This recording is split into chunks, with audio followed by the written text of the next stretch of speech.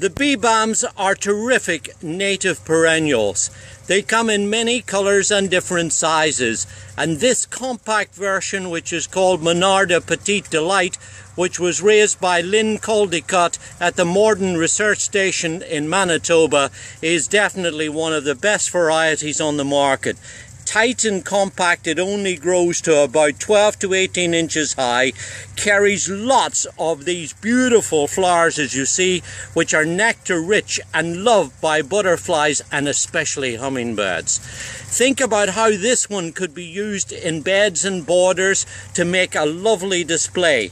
Now, the nice thing about these Monardas is, particularly this variety, in that it was bred to be particularly disease resistant to mildew, a scourge of many of the older varieties. So if you're looking for a nice native variety of perennial that'll bring in hummingbirds and butterflies, be nice to touch and smell, and also not be browsed by deer, then you really have to make a note of Monarda Petite Delight.